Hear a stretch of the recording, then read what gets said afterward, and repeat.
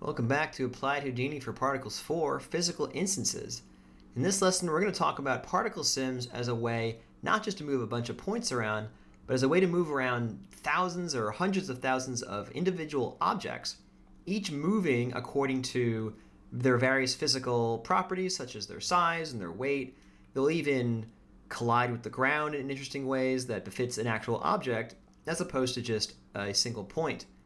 Along the way, we're going to cover other techniques in addition to those, such as the growth algorithm that chews through this character as he walks by and turns into a bunch of flower petals.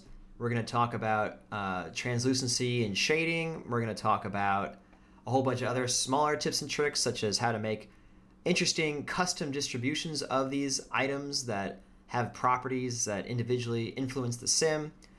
Just a whole bunch of stuff. I think you're really going to like it. And without further ado, let's get started.